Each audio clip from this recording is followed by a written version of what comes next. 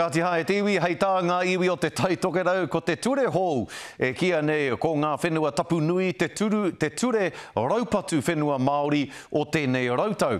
I hui te kaunihera ārohe o te raki ki ngā iwi o te takiwa o te hiku o te ika i nā pō. Hei tā te kaunihera kia rātou, kei te whakatārewa rātou i tēnei ture hou nei mo tēnei wā. Nei rā te pūrongo a Rapaera Tawhai. Mā te kōrero ka mōhio. We, and I'm talking about us, all of us, didn't communicate well enough between ourselves, didn't understand it. I certainly didn't understand what it all meant until just in the last few weeks, actually.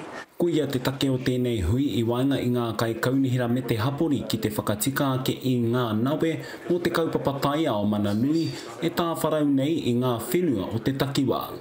Kua anga kimu ake me te ngaro ke o te reo Māori i roto i wēnei whiringa kōrero koia anō tētahi o ngā mea kua tino ngingiha mai te kāpura o tēnei kaupapa ki te marea o tēnei rohe.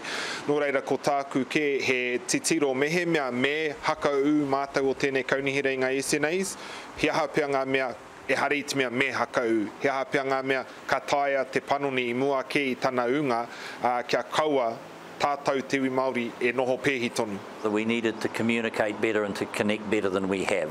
And so that's why we're working with, as I say, Minister James Shaw, to put this on pause so that we can study what needs to happen, so that we can look at how better can we communicate this whole issue, not just here in the far north, but actually across the nation. Ko tā te hunga whakahe ki tēnei kaupapa, he nui ngā here o tēnei kaupapa here hou, e takahi nei i te mana o ngā kaipupuri whenua. He whā te kau ōrau ne kia atu whenua i roto i te tono a te kaunihera o te hiku o te ika, ki te tutuki anō, me whai whakaetanga anō e wehe ai te whenua, ki te whakawātea ota take rānei.